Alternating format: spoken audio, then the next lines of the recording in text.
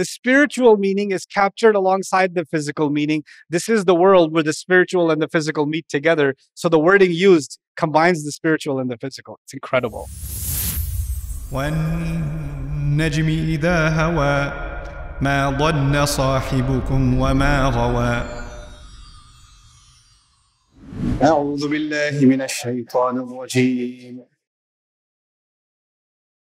ولقد رآه نزلة أخرى عند سدرة المنتهى عندها جنة المأوى إذ يغشى السدرة ما يغشى ما زاغ البصر وما طغى لقد رأى من آيات ربه الكبرى.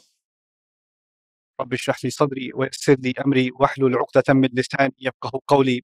الحمد لله والصلاة والسلام على رسول الله وعلى آله وصحبه أجمعين. أما بعد. Once again, everyone, assalamu alaikum wa rahmatullahi ta'ala wa barakatuh. I'm going to go back to عندها جنة المأوى and share some more things with you. Jannah could be described as Jannatul Khuld, the gardens of eternity. It could just be described as Al-Jannah, the garden. We know what it is. But the attribution made to Jannah here was Jannatul Ma'wa, the Jannah of ultimate refuge. And we didn't really spend time thinking about what that could mean. There's a contrast being made here. This life that you and I live right now can have lots of Jannahs. Allah describes in Surah Al-Kahf people that, a guy that owned 2 Jannahs, Jannatain. كِلْتَ الْجَنَّتَيْنِ آتَتْ أُكُلَهَا, right? So أَيُحِبُّ أَحَدُكُمْ أَن تَكُونَ لَهُ جَنَّةٌ مِّن نَخِيلٍ وَعِنَبٍ تَجْرِي مِن تَحْتِهَا الْأَنْهَارُ لَهُ فِيهَا مِن كُلِّ الثَّمَرَاتِ. In Surah Al-Baqarah, wouldn't any of you like to have a garden that has these qualities? Those of you that have extra money, in COVID times, there was a rise in construction prices in Texas, especially in backyard reconstruction, because people were upgrading their Jannahs in the backyard. Right? They're spending time building their garden. Some of the, when I travel, sometimes there are people that are like high rollers. They want to meet with me and stuff. Okay, I'll have lunch in your fancy place. And you'll go to their house and it's like gated and security guards and all that. And you drive through and they have this house, but it's not the house that is the amazing feature. You could have a nice house anywhere. It's this huge garden and walls and the privacy and, their grandkids running around and the water fountain, the Jannah. It's the Jannah. And this is something that human beings deeply desire. We go to vacation in places that look like a Jannah. We try to create a Jannah kind of atmosphere in our backyards. If we can't have a whole Jannah in our office cubicle, which is depressing, you'll put a little Jannah plant there. Your mother, if she's from where I'm from, if they can't have too many bugs in the house because of the plants, they'll put plastic Jannah in the house, plastic flowers, plastic leaves, just at least make it look like there's greenery. Human beings have and by the way, Jannah means to cover, greenery, lush greenery that covers. The jinn are called the jinn because they're covered from our eyes. The baby in the belly of a mother is called janeen because it's hidden, it's covered. So the land where the dirt is covered with greenery and flowers and beauty, that's why it's called Jannah. Anyway, the point I was making was this life, you can have Jannah, but it's never going to be a refuge. You can have beautiful things in this world. You can have money, you can have a nice house, you can have beautiful family, you can have all of those things. It's never secure. It's never permanently safe. And the more you find security in anything in this world, the more you are set up for misery. You're set up for misery. People say things like, I don't know what I would do if you weren't there. Without you, I don't know if I can live. Yeah, you live. You live. The Sahaba lived after the Prophet ﷺ passed away. You're going to be fine. Your love is not that dramatic. I can't breathe. Yes, you can. There's still oxygen. Your nose still inhales. Your lungs still expand. These are just dramatic things to say. But the point is, there are people who create a dependency on money, dependency on beauty. There are people that used to look beautiful and they were famous because of their beauty. And then they got older and, their beauty went away and now they're depressed or even suicidal and all of it because their refuge was their beauty.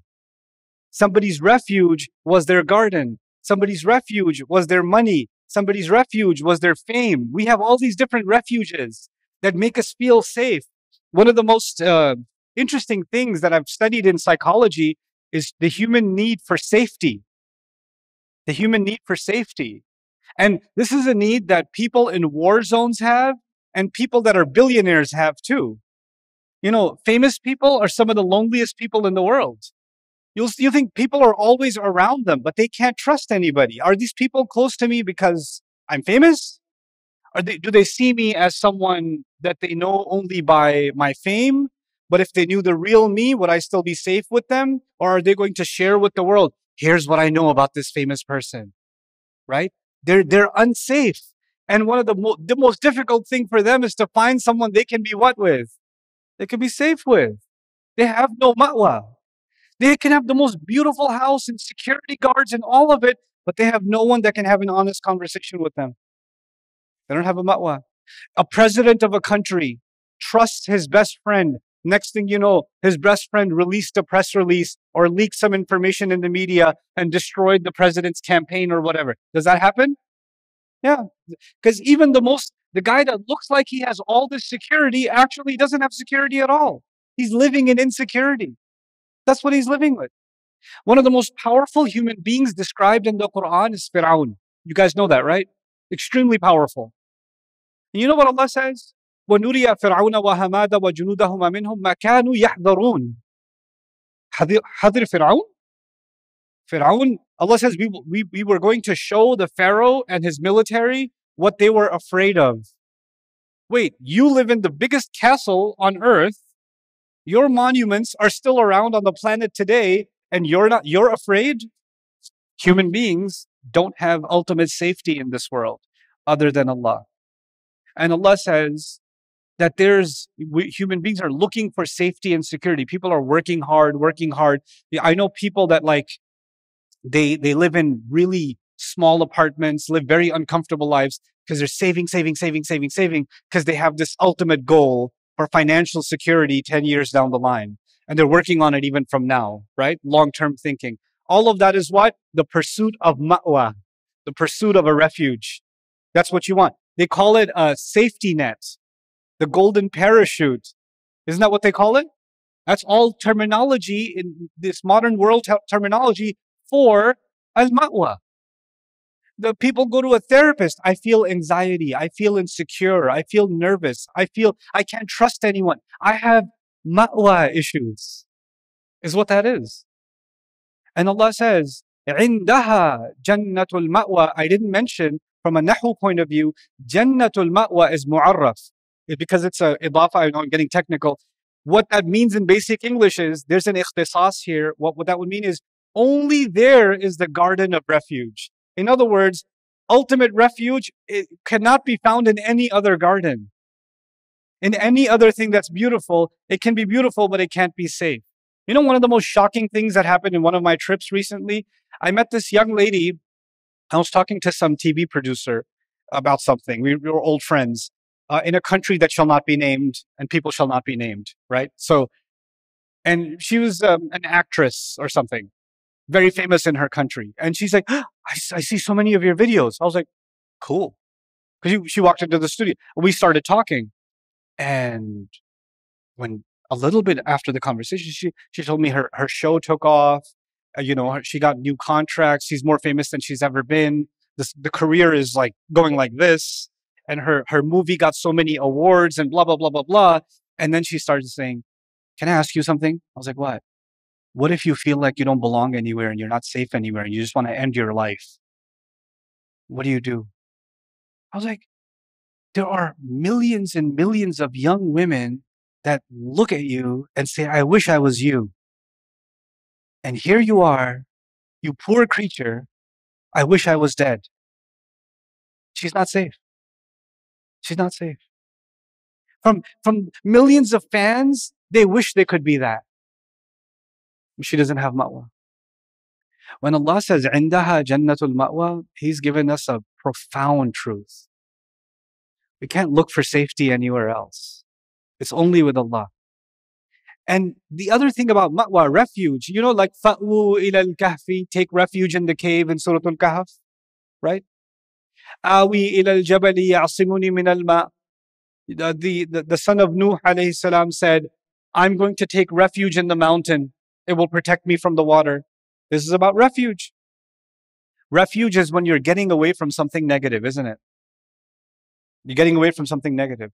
Jannah is the first time we're truly going to be away from all negative things. Ultimate refuge. But just because you mentioned getting away from the negative, that still doesn't mean you've mentioned anything positive. Okay, the problems are gone. We're safe.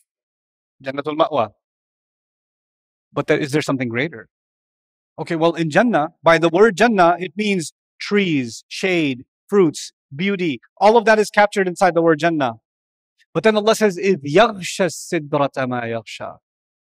That tree and all of it gets covered by something more, and that more is going to be the rida of Allah for us, the pleasure of Allah. Even in Jannah, in the beginning, we're going to have food and drinks and company and all of that, but that's not the ultimate prize of Jannah. It's salamun qawlan min Rabbir Rahim, the meeting with God. Allah Himself saying salam to you. That's the ultimate. Wujuhun yawma idhin nadira, ila rabbiha nadira. Faces that are lit, staring at their Rabb. That's the ultimate prize. You know, now think about that not in the Jannah sense. Let's think about this in the dunya sense, in this world. When we commit sin, and we all commit sin. When we commit sin, in the beginning, we're afraid of punishment, right? Because the sin is punishable. We don't want to be questioned on Judgment Day. It's written against us and the punishment of the hellfire. But you know what? Something else that the sin does that is much more expensive, much more damaging than even the punishment. The sin makes my heart hard, and I cannot feel the presence of Allah as strongly as I used to feel it in my heart. The sin is making me insensitive. It's like, you know, when you take the anesthesia and you can't feel anything. Now I'm sinning and I can't feel anything when I pray. Now I'm sinning, I'm saying the dua, but I don't feel anything. Now I'm sinning and I'm reciting Qur'an and I can't feel anything. And that is distance from Allah Himself. Distance from Allah Himself.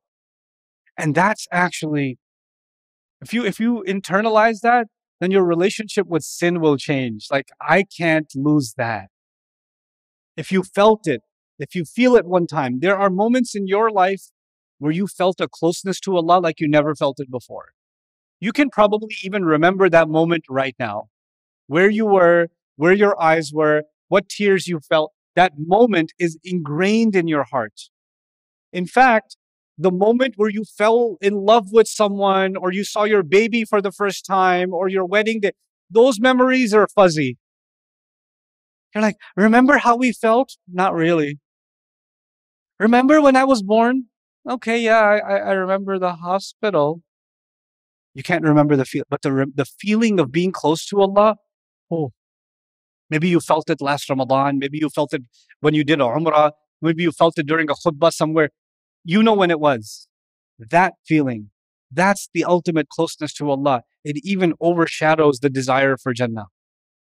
Because there's a reward, there's a tama'nina in it, there's a calmness in it that cannot be compared to anything. إِذْ يَغْشَى السِّدْرَةَ مَا يَغْشَى. Rasulullah sallallahu alayhi wasallam is now, you know, actually I'll read Tha'alabi's commentary before I go on this ayah. When the thing that covers covered, we're talking about that ayah, yeah? He says, ذَكَرَ الْمُفَسِّرُونَ فِي وَصْفِهَا أَقْوَالًا. To describe this thing that covered, Mufassirun said lots of things. They tried to come up with what could it be that covered. وَهِيَ تَكَلُّفٌ فِي الْآيَةِ. And all of that is just overkill. They're trying too hard. Takalluf means they're trying too hard. It's not authentic. لِأَنَّ اللَّهَ تَعَالَى أَبْهَمَ ذَلِكَ. Because Allah Himself made it a mystery. Allah, if He wanted to tell us what covered, He would have told us Himself. وَهُمْ يُرِيدُونَ شَرْحَهُ, but they want an explanation. He says, وَقَدْ قَالَ صلى الله عليه وسلم, but the Prophet صلى الله عليه وسلم already said, فَغَشِيَهَا أَلْوَانٌ لَا أَدْرِي مَا هِيَ. The Prophet ﷺ, one description, we don't know the authenticity of this report entirely, but if we take this report, he says, it was covered by colors, I don't know what they are. It was covered by colors, I don't know what they are. Now, it's interesting that the word colors was used because colors are a refraction of light, right? So the spectrum of color we have is refracted from light. But nur in the unseen world is much more advanced than the nur of this world. So when that refracts, the colors that it produces, we don't even know what they are. It's beyond our description. And that's the closest we get to a description of what was covering the lote tree when it covered. But one thing is for sure, if he's mentioning colors, then it has to do with light. That's for sure. So whatever took over was some kind of brilliant light, right? Because otherwise you wouldn't have colors. Okay. Now we get to the incredible statement from Allah about the Prophet ﷺ's experience. He's looking at this takeover of this new kind of light. And he says, مَا زَاغَ الْبَصَرِ, the eye did not turn away or deviate. Let me tell you a little bit about deviate. تزايغ التمايل في الأسنان والرماح. When teeth are crooked, like British people, or spears are bent, that's called tazayugh. Al-inhiraf bishidda, when something is bent and it doesn't want to come back, like the teeth being crooked. You need kind of braces or something to set them straight. They don't want to come back on their own. From this, وَمِنَ الْإِنْحِرَافِ وَمَنْ يَزِغْ مِنْهُمْ عَنْ أَمْرِنَا فَلَمَّا زَاغُوا وَزَاغَ اللَّهُ قُلُوبَهُم. Or these expressions in the Qur'an mean when someone deviated from the right path. When they deviated from the right path. So what does it mean, مَا زَاغَ الْبَصَرِ? Another expression in Surah Al-Ahzab is إِذْ زَاغَتِ الْأَبْصَارِ, when the eyes deviated. Meaning, the enemy was coming, in Surah Al-Ahzab, the enemy was coming and the Muslims were terrified because there were civilians inside a city and there was an overwhelming force coming to invade the city. So some people were even having a hard time making eye contact with the enemy. They would look away, not look directly at the enemy because it was too terrifying. Some of you have zayghul basar when you're watching a horror movie, astaghfirullah. I can't watch. That's zaghat al-absar. Now, if you try to stare at the sun, your eyes are going to squint and you're going to want to what? Look away. The light of this tree is much more intense than the light of the sun, isn't it? So the Prophet ﷺ, when he's about to look, what should naturally happen to his sight? He should want to turn away. But he says his eye didn't deviate. His eye didn't turn away. Now, you maybe have done this as a kid because you're stupid and I was stupid. We don't do this as adults. Sometimes your friend says, let's stare at the sun for 10 seconds. You're like, okay, let's do it. And you do it for 10 seconds, and what happens after 10 seconds? Now you see these yellow, purple flashes everywhere. Like, what's on your face? That's nur, bro. That's nur. Your vision becomes corrupted because you stared at the sun too long. One of the meanings of wama tagha is he stared at the light, the new overarching phenomenon. He stared at it and his eye didn't turn away. And by turning away, his eyesight didn't go bad. He didn't start seeing things that aren't there. وَمَا طَغَى. That's one of its meanings. So he was able to withstand seeing this vision. This is actually the meaning of tagha. Lots and lots of meanings, but I don't think I'm going to go into that today. But I will tell you that it means exceeding the limit, going too far. You know what that means? You look at something, but if you look for too long, it'll do damage to you, right? So he says he saw it and it still didn't do damage to him. It still didn't damage him. مَا زَاغَ الْبَصَرُ وَمَا طَغَى. But then there are scholars who had reflections on this experience of the Prophet sallallahu alaihi wasallam. ما تجاوز الحد إلى ما لم يؤذن له. ما طغى here means he looked at what he was supposed to look at, but he was, مع أن ذلك العالم غريب عن بني آدم. It's amazing commentary by Al-Biqa'i rahimahullah. He says, the Prophet is in a new universe. No human being has ever seen this place. When you're in a new place you've never seen, where does your eye go? Everywhere. Everywhere. But when the thing covered the tree, the Prophet looked at it and didn't look anywhere else and didn't like, okay, I've seen enough of that. I'm going to look here. What else is here? What else is here? No, the eye didn't violate. The eye didn't exceed this view. It's as if this was so captivating that it didn't allow for him to look even anywhere else. Something took over the tree that was so empowering that even though he's in this incredibly new, shocking world, he doesn't want to look at anything else. He doesn't. He can't. Not only is his eye able to tolerate it, withstand it, that's ma zagha al-basar, his eye doesn't want to go anywhere else. Wa ma tagha. He's just like he's just staring and staring and staring. Another meaning that's been taken from this. Actually, I'll tell you that Razi thing a little later. It's really beautiful too. You know, when you're staring at something, it could look respectful or disrespectful. You know that, right?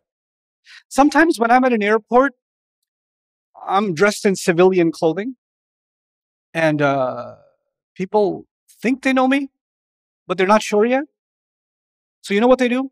They look at me like this. And I honestly think they're mad because I exist.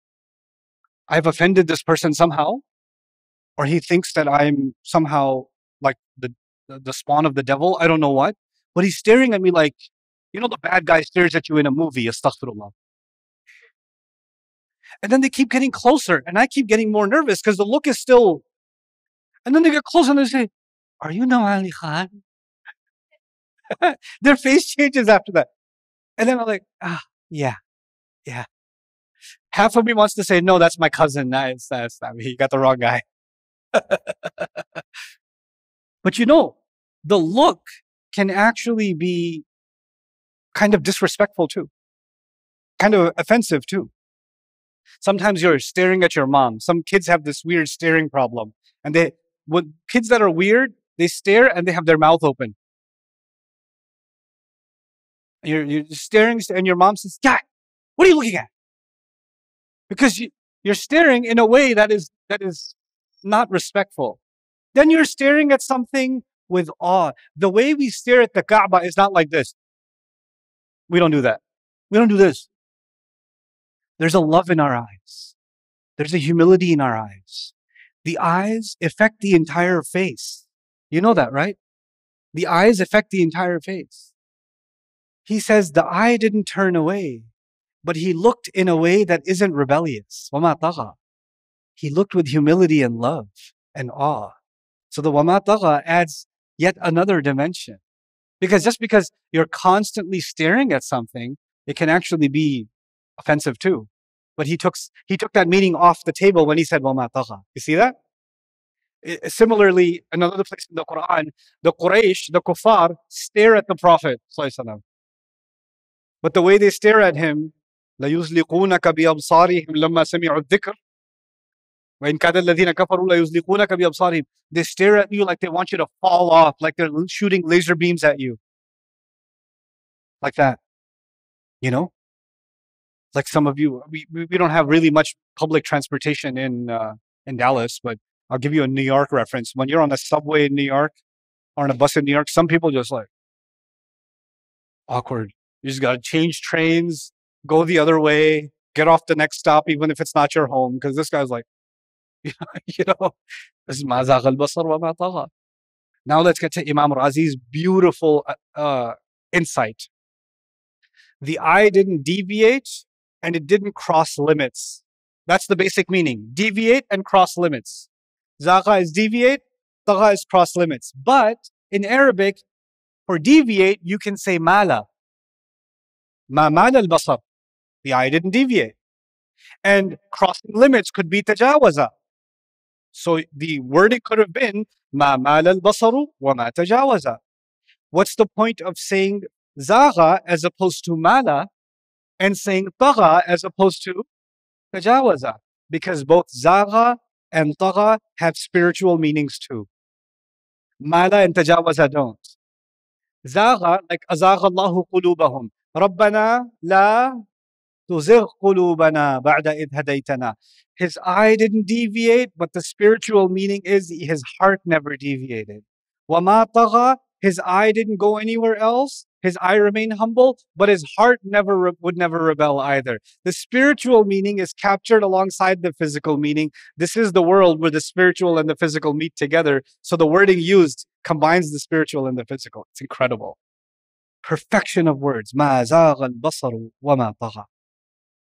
Now, final ayah of this passage. Now I get to the, oh, by the way, one other meaning of sidra, Imam Razi, before I get to the last part.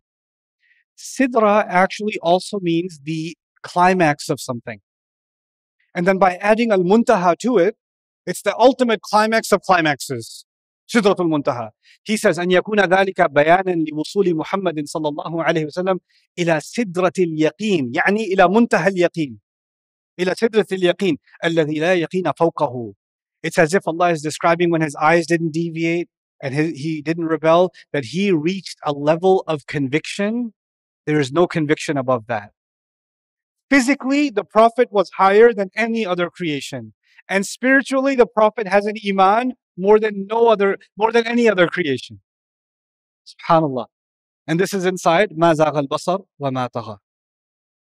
Hey guys, you just watched a small clip of me explaining the Qur'an in depth as part of the Deeper Look series. Studying the Qur'an in depth can seem like a really intimidating thing that's only meant for scholars. Our job at Bayyinah is to make deeper study of the Qur'an accessible and easy for all of you. So take us up on that challenge. Join us for this study, the Deeper Look of the Qur'an, for this surah and many other surahs on BayyinahTV.com under the Deeper Look section.